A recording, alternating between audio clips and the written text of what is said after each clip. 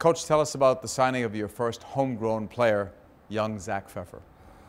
Zach is a young man who has a lot of potential. A guy who played in our academy earlier this year, then trained with our first team.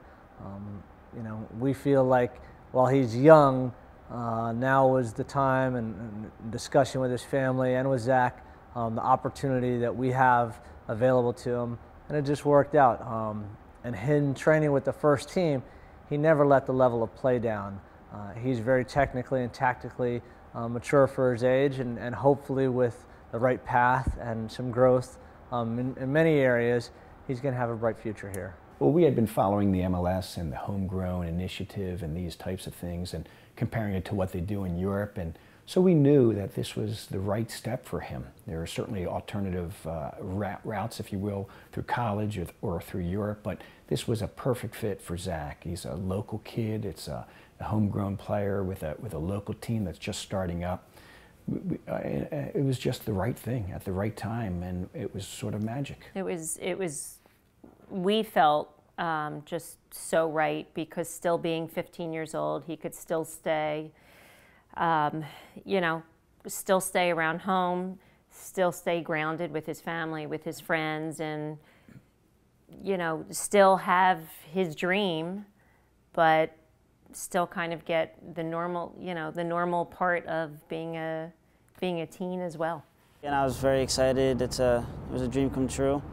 And afterwards, me and my family, we went over to my grandparents and we had a big family dinner.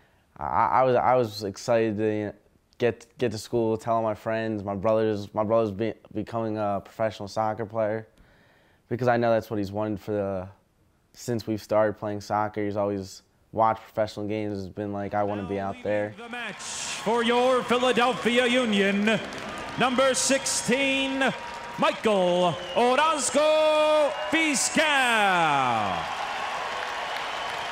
Now entering the match, number 27, Zach Pfeffer.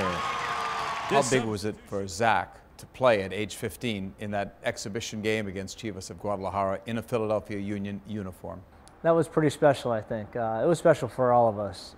To have a kid who's in your academy and then you want to give him the opportunity to train with the first team is one thing. When he trained with us, he certainly didn't let the level down, and for the coaching staff, he proved that he belonged. So that was an opportunity, the last opportunity we were going to have to make sure that we rewarded him a little bit, and that's what that was. He came out to the car and he was a little, I want to say, not nervous, but maybe, I don't know, shocked that when they were sitting as a team, I guess Coach Nowak said that everybody was going to get in, and even Pfeffer was going to get to step on the field. And that's kind of when the whole preparation for the next day started. He was a little nervous, and we were trying to tell him, you're going to be fine, you're going to do great. Even though we were really, really nervous. Is he going to play well? Is he going to do all right? Well, it actually started at training the day before the game. Coach Nowak brought all of us together at the end of training, and he said that everyone was going to get into the game, and he said that even I would get some time too. So after that, I talked to my parents. They were all surprised. I was very surprised and also excited.